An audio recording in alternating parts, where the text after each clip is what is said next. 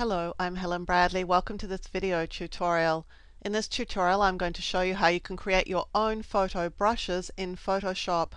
And this works in practically any version of Photoshop. For the brush that we're going to create today, I'm going to use a photograph, and I shot this in Singapore, and we're going to use this God shape as our brush.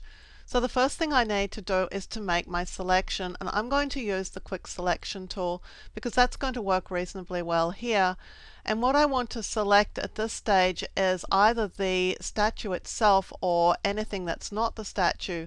And it's actually going to be easier for me to select the not a statue pieces. So I'm going to start with those.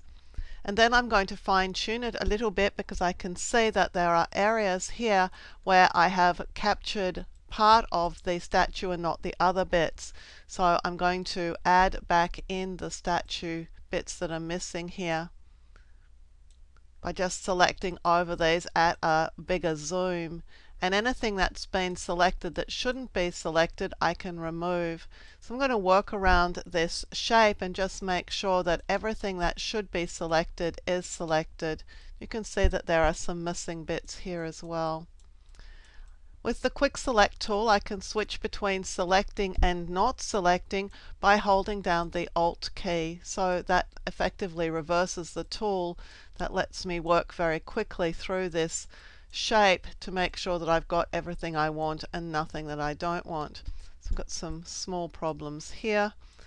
But really the quick select tool does a really good job of making your selection for you. I think I'm just going to remove this bit here. Again, it's taken too much, so we're just going to go back and just fine tune around the edges to make sure that we've got the bits that we want. So let's call that done, and let's just zoom out again.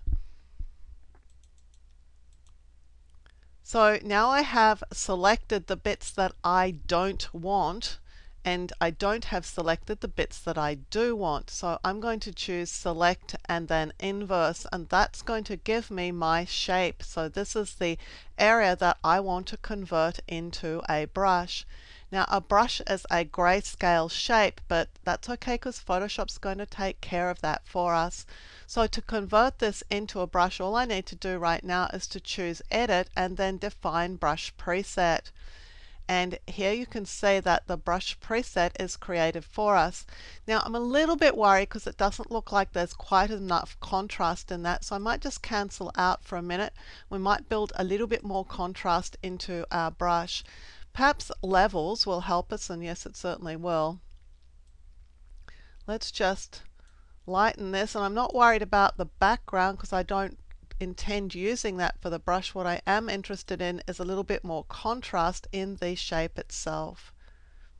I don't mind that I've got some blacks, but I do definitely want some contrast and a bit more lightness in this brush. So let's click OK, and now let's recreate our brush. Edit, Define Brush Preset. You can see it looks a bit better now. So I'm going to call this Hindu 1. Now the reason why I'm going to call it Hindu 1 is because I'm going to need Hindu 2 in just a minute. Let's put that to one side and let's create a new document. This is 3000 by 3000 pixels in size, and I'm just going to flood it with black. Now let's go and get white paint and go and get our brush. So I'm going to click the brush preset here and go down to the very last brush because that's my brush. And I'm going to just size it up nice and big and just paint with it. And you can see that the problem is that I've got a negative brush. Now that wouldn't be an issue if we were painting on a white background. So let's just create a white background, and now let's go and switch colors, and this time I'm painting with a black brush, and you can see that that's just fine for a white background, but as soon as I try to paint light on dark, I have some issues. That's why I left this image open still, because if I invert this, I can now create a second brush.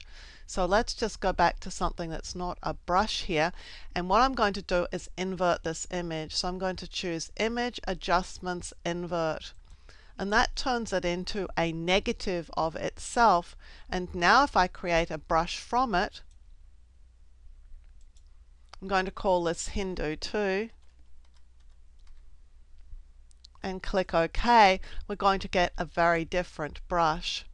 Let's go back now, add a new layer, fill it with black. Again, because black's the foreground color, just Alt backspace on the PC, Option Delete on the Mac. Switch to white as my foreground color, pick up my brush, go and get my new second version brush. Just size it up nice and big for my image here and click once, and you can see now I'm getting a positive brush, so I have a positive and a negative version of this image that I can use as a brush from now on in Photoshop. There is one thing to be aware of with brushes, and that is that you're going to lose this brush if you reset your Photoshop preferences. So for any brushes, once you've created them, from time to time you should come in here and choose Edit and then Presets and Preset Manager. What you want to do is go to brushes, although there are presets for everything that you can create in Photoshop. Go to your brush, and I've got two of them here. Actually, I've got a third one that I created earlier today. So I'm just going to select all three of these brushes and I'm going to save these. And I'm going to call them Helen Set. They're saved as ABR files, and I'll click Save. Now, not only are they saved to disk, but they're also now in a format that I could share with others. So there you have photographic brushes in Photoshop. Don't forget to make a positive and a negative one so that you can paint with any color on any color background in future. I'm Helen Bradley. Thank you for joining me for this Photoshop video. Look out for more of my video training on this YouTube channel.